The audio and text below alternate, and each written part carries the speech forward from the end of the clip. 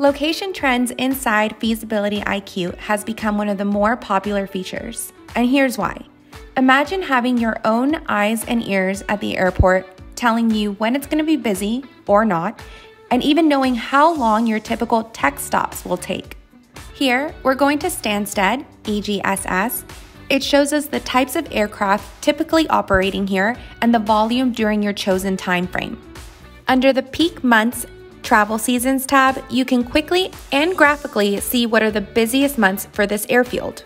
It also shows you the peak times for both days and weeks, arrival, departure, both, and you can see tech stop estimates by aircraft type.